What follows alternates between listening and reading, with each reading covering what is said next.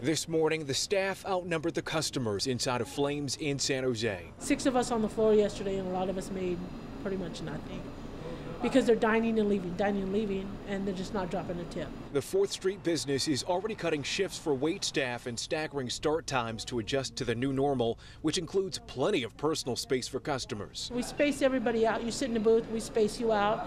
And if you sit at the bar, we do space you according to one chair away from each other. They're following the governor's request to spread out at restaurants and eateries, and customers are staying home. I had over $300 in DoorDash orders yesterday. Grubhub, I probably had 50. But waiters don't get a cut from delivery orders, leaving them empty-handed at the end of their shift.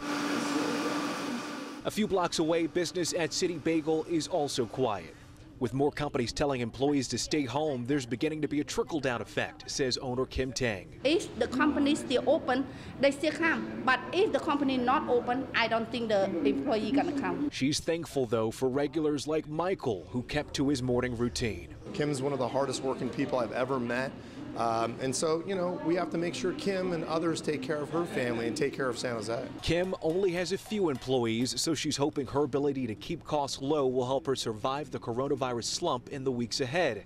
But she'd rather see you in person now. City Bagel will be here for you guys. Just come in when they come, and whenever you got hungry. Yeah, I'm gonna be here.